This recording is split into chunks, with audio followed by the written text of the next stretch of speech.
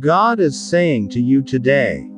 God is filling your spirit with goodness and optimism. God's divine gestures are approaching you and providing you with significant insights. God is letting you know that in your journey through life you encounter various relationships that shape your experiences and interactions. Laughs. God is saying to you today, when someone doesn't like you, it can be a difficult and uncomfortable experience.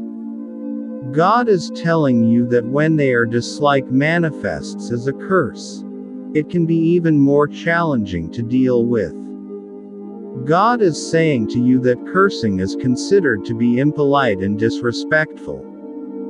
God is telling you that a woman is using this as a way to express her emotion or emphasize a point. You will discover that she doesn't hold a good sentiment towards you. God is telling you that as she doesn't like you, she's practicing some malicious tactics to disappoint you. God is saying to you that she is not happy with you and your actions. You should understand and manage the negative energy involved.